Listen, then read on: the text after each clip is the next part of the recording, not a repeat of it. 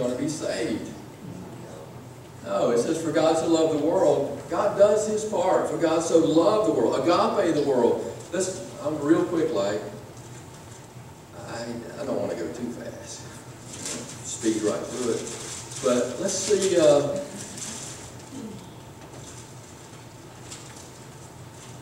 I'm going to 1 Corinthians chapter 13. And I'm going to close with this. So remember chapter 13, everybody. It's the love chapter. It's the agape chapter. It's not to be confused with this human love. Human love is selfish. It's self-centered.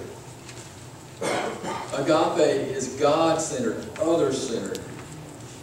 And that has been the whole problem since Adam and Eve. Adam and Eve were God-centered before the taking of the forbidden fruit. Once they took Satan's advice, they become self-centered. Though I speak with the tongues of men and angels, but have not love, but have not agape. You can substitute this word for Jesus or God. It says, if I speak with the tongues of men and angels and have not God or love or agape, I have become a sounding brass and a clanging cymbal. And though I have the gift of prophecy and understand all mysteries, so I can understand the whole Bible. I can know it from cover to cover, word by word. I can memorize it, all of it. But if I don't have this agape, where did I get this agape from? He's saying, I'm knocking on the door of your heart. Allow me to come in, and I will make the changes in you that need to be made so you can be an overcomer. Amen. Amen. You can't be an overcomer. Yeah, sure, you can. We've got tenacious attitudes. I mean, we can overcome a lot of things in our own strength. But you know, you're gonna die one day, and then what then? Allow God to work into your life, and as I say in almost all of my sermons, allow God to come into you. Examine yourself before God.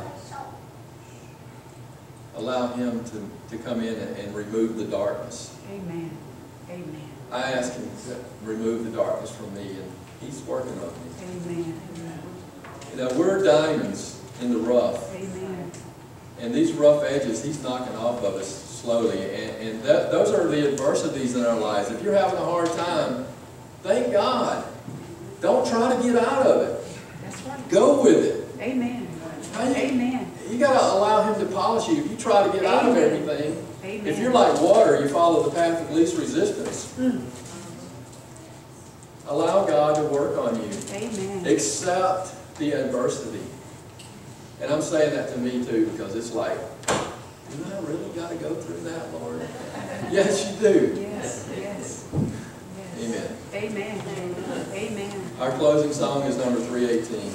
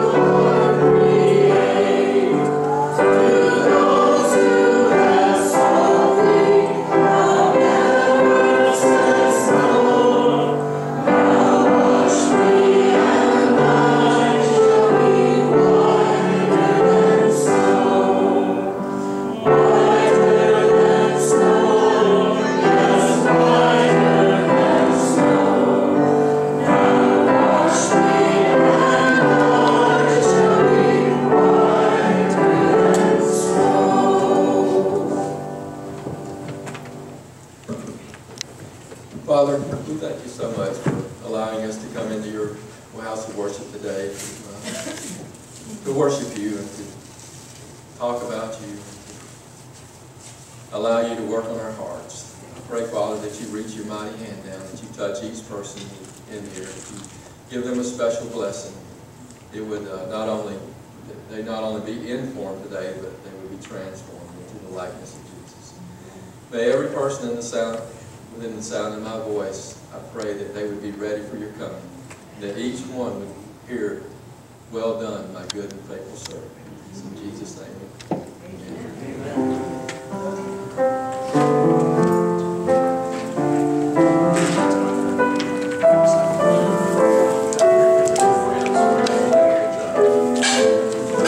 Amen.